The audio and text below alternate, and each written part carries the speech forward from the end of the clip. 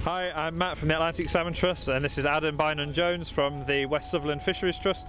Here we are at the Laxford Sea Trout Tracking project. It's been a fantastic collaborative project between West Sutherland Fisheries Trust, the Atlantic Salmon Trust, the University of Glasgow and also Marine Scotland Science.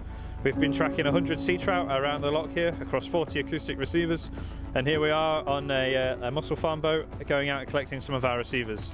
So this project has stemmed from work that the West Sutherland Fisheries Trust has been carrying out for the past 2 decades really, monitoring the sea trout populations within the estuaries.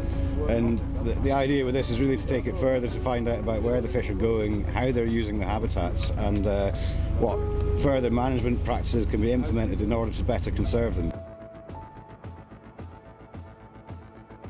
So we're tracking fish all the way out to the mouth of the loch, which is maybe 10-15 kilometres from where they're released.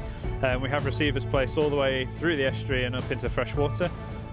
We have some receivers which are hanging off aquaculture cages off some salmon farms. We have receivers which are next to mussel beds. We have receivers which are in open water, and some of the receivers are up to 80-90 metres deep. So we have a real big selection of receivers of where they are. This is one of the acoustic receivers that we've been picking up. As you can see, it's got quite a lot of growth on it, barnacles and sea squirts. We have 40 of these spread throughout the loch, all the way through freshwater, estuaries, into tidal zones and all the way out to open water. And it's this equipment that allows us to track where the fish are going and really get some of this novel data and really understand what's happening with these fish. So understanding what habitats these fish are utilising and how often they're there, we can identify which are priority areas.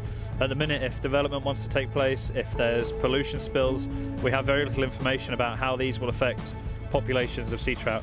And once we have this data, we can now use that to help advise management strategies and help advise on developments that should take place in either different locations or also identify locations which are suitable for development.